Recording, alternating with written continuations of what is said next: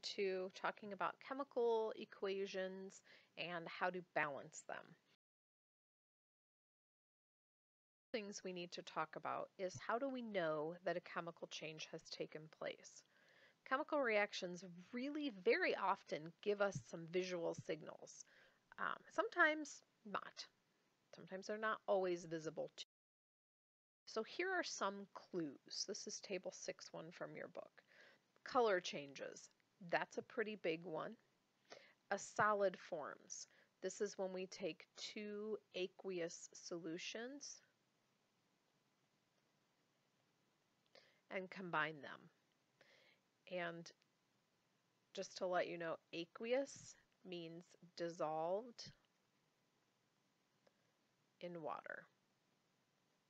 We actually have an example, a picture of that in a moment. Bubbles forming, that's a huge signal that a chemical reaction has happened. And of course, the old standby heat or flame, that definitely tells us that we've rearranged some atoms. And sometimes heat can be absorbed, like when you're talking about a cold pack. So here's a question for you.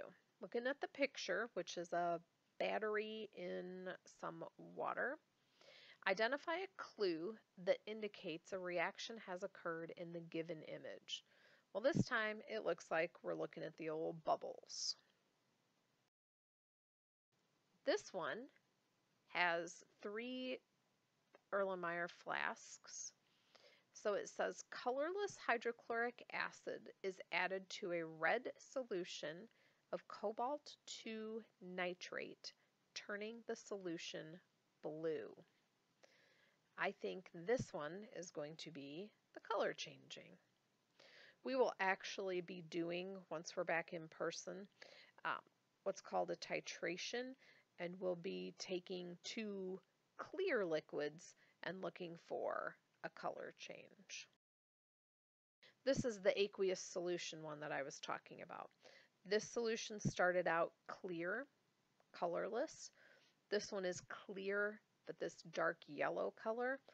And then if you look here, this is nice and cloudy because what's happening as we're pouring these 2 solutions together is a solid is actually forming there. That's what makes it look cloudy.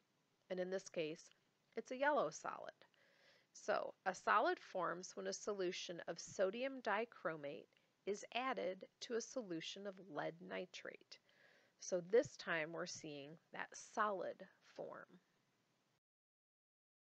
So when we're talking about chemical reactions, what we're going to do here is we're going to do a little bit of a brief overview of how to write a chemical equation, which takes what we learned from first semester with writing formulas and combines that with the words that tell us that a chemical reaction has happened.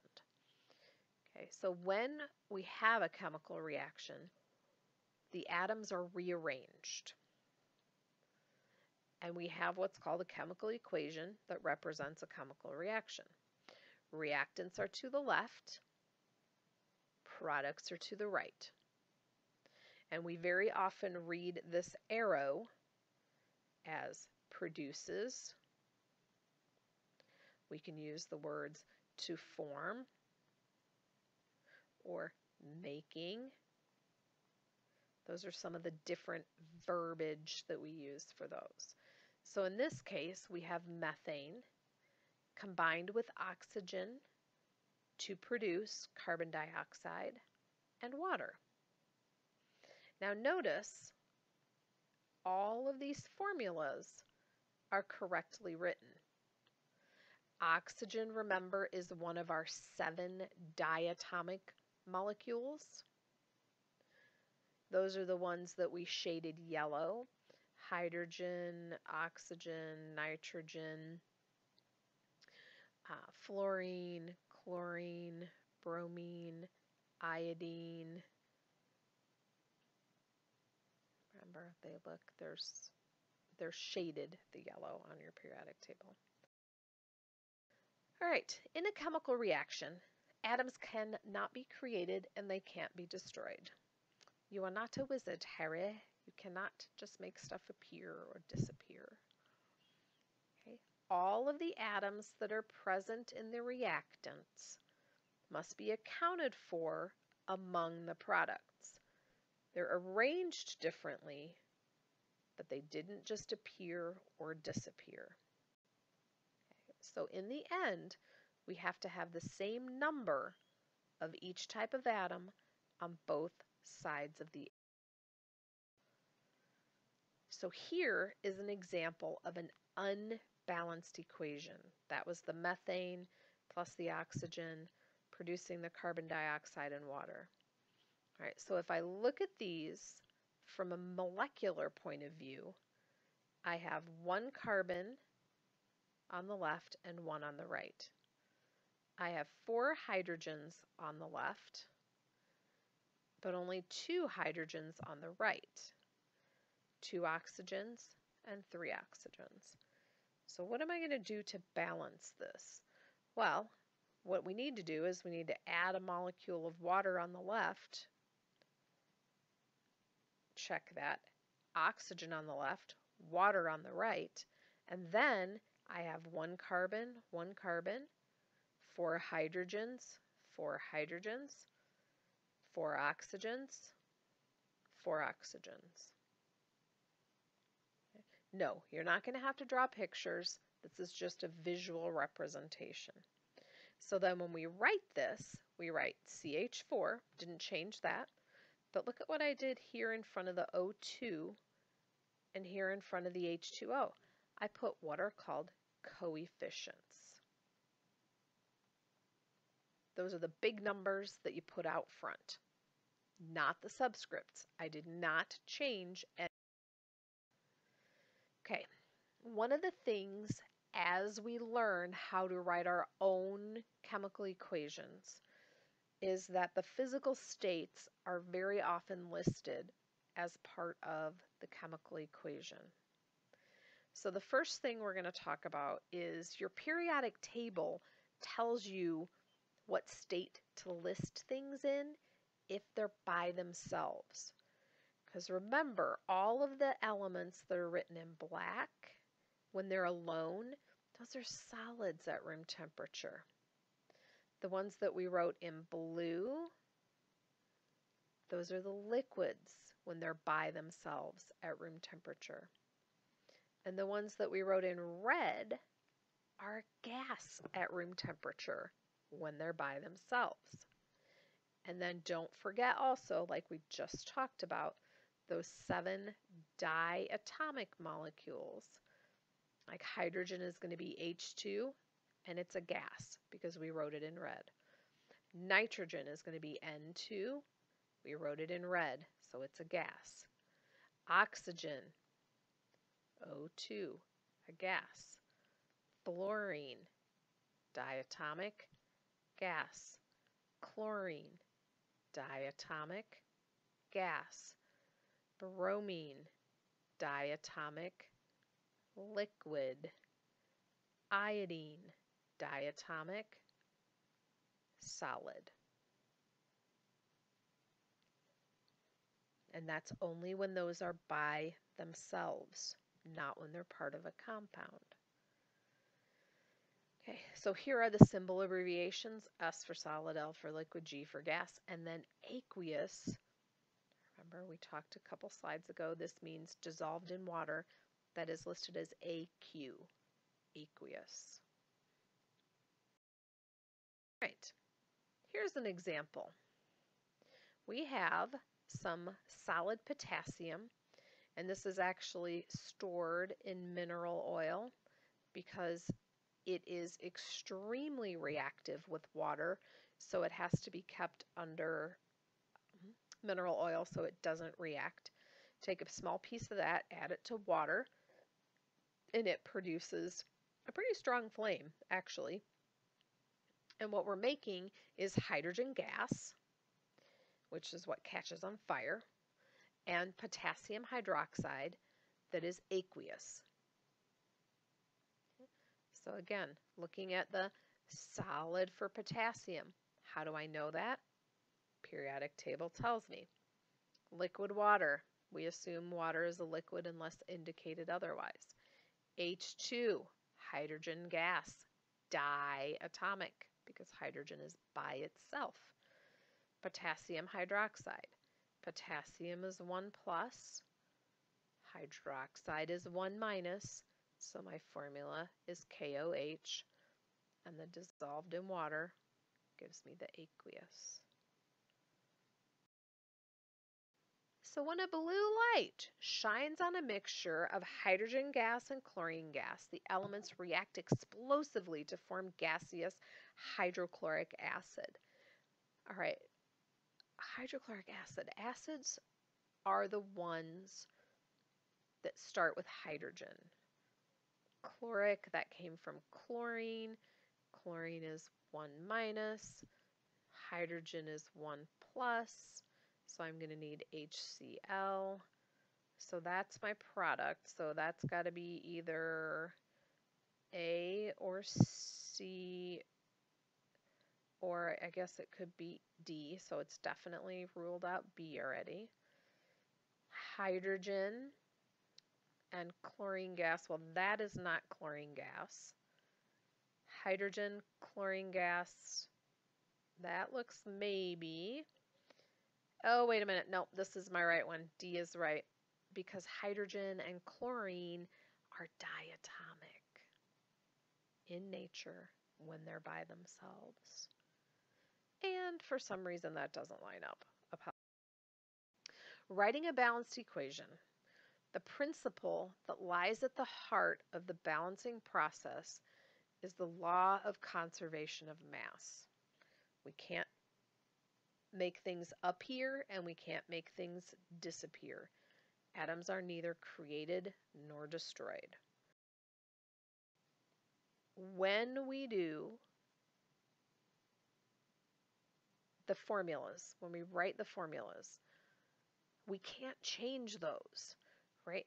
So for something like sulfuric acid, H2SO4, you cannot change that formula. Otherwise, it's no longer sulfuric acid. Okay, so once you write the formula, you can't mess with the subscript. All right, hydrogen gas and oxygen gas combine to form liquid water. All right, so we're going to write this, which we have written here. So I've got H2 plus O2 produces H2O. Now, I do not balance. And if you kind of think of it like this is a teeter-totter, right? I have 2 hydrogens over here. I have 2 oxygens, but on the left I have 2 hydrogens and only 1 oxygen over here on the right.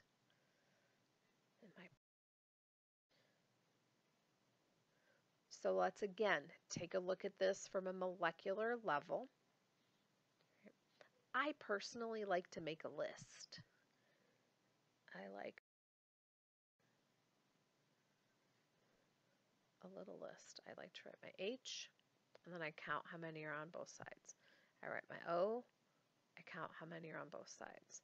So I've got 2 hydrogens, 2 oxygens. 2 hydrogen, well now I've got 4 because I added another molecule. So I've got 4 hydrogens, 2 oxygens. So that definitely doesn't balance yet. However, what I can do now is move back over to the right side, the left side, and add another hydrogen molecule. Well, now that gives me 4 hydrogens and 2 oxygens, and now I balance. So when it's all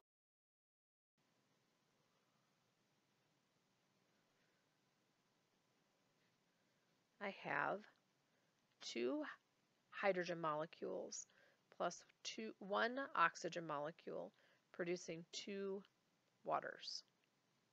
Now that is the preferred way to write this. Now we could, if you were a little overzealous and went back and forth a few too many times, you might end up with something like this, right?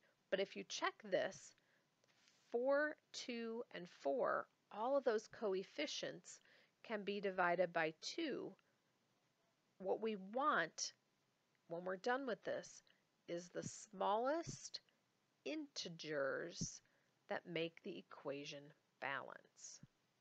So when you're done, if you end up with something like a 3, a 6, a 3, and a 9, you will want to simplify that, and then you'd have a 1, which technically you just leave it blank because in chemistry we're very lazy and we don't write the 1s. So now we're going to balance this equation in standard form or lowest multiple integers, which that is always what I am going to be looking for. I will not specify that. I will assume that you know that. So here's my list.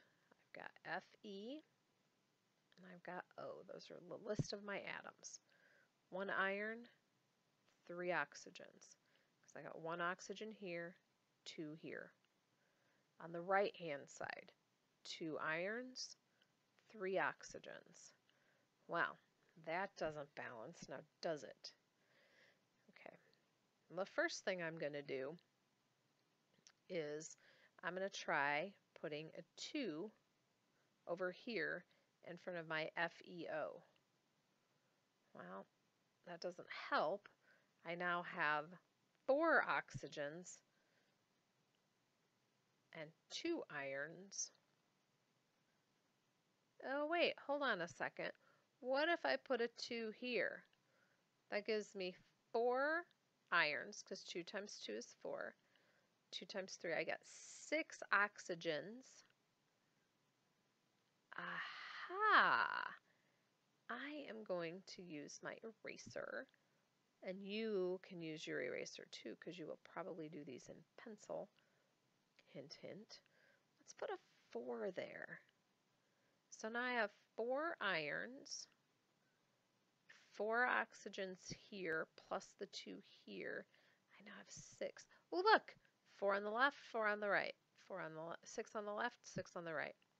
So, again, looking back at my problem, it says, what is the sum of the coefficients? So I've got a 4 here. Technically, in front of my oxygen, I have a 1. And then in front of my iron, I have a 2. So 2 plus 1 plus 4 is 7. Weird. Which of the following equations correctly balances the equation given below? There may be more than one correct balanced equation. If a balanced equation is incorrect, explain what is incorrect. All right, I got CaO plus C, producing CaC2 plus CO2. Okay, well, the first thing I'm noticing about number 1 is it might balance, but look at what happened. They added a subscript. You cannot do that. You can't change the formula.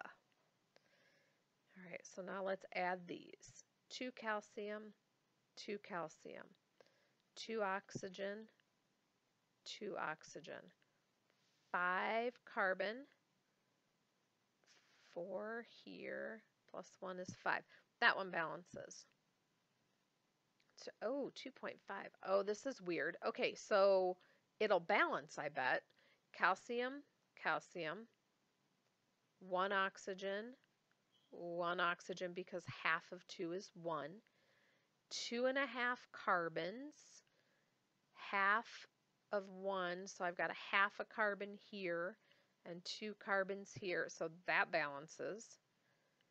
And then the same thing here, 4 calcium, 4 calcium, 4 oxygen, 2 times 2 is 4, 10 carbons, 4 times 2 is 8. I got 8 of them there, plus 2 of them. Yep, that one balanced. So all 3 of those balance, but only one of them